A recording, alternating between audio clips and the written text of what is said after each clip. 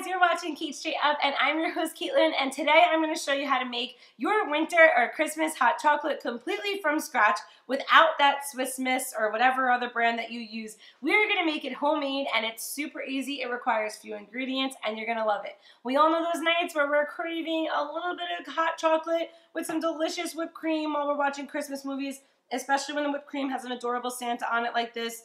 You just want to eat them all up. But making your homemade hot chocolate is super easy, and I'm going to show you how to do it right now. To start our hot chocolate, you're going to put a tablespoon of sugar and 2 tablespoons of cocoa powder into a pot stovetop and start stirring it around. You're going to let your sugar melt down a little bit into your chocolate, and that is when it is time to add some of your other ingredients. After that, add 1 cup of your favorite milk. I prefer almond milk, but go ahead and use regular milk or a heavy cream if you want something thicker. The final ingredient before we top it off with our whipped cream is salt, because if you haven't added sea salt to your milk chocolate milk or your hot chocolate, you haven't been living life, and you should definitely try this. Now, I normally like to drink my Christmas hot cocos out of this fabulous Minion cup that my husband bought me.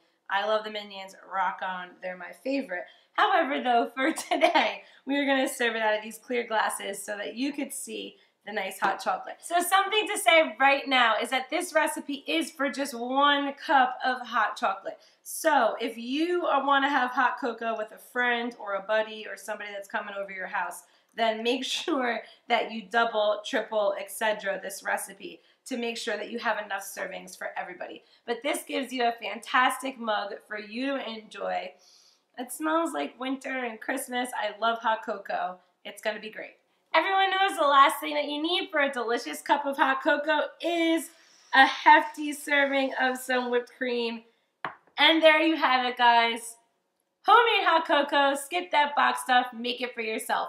Subscribe to Cait Straight Up for more fun recipes like this one every Tuesday. We have recipes sometimes in between on Thursdays and Sundays. Make sure to comment below. Find me on Instagram, Cait Straight Up Cooking. And other than that, guys, cheers to a happy and fun winter, and I will see you next time. Bye-bye.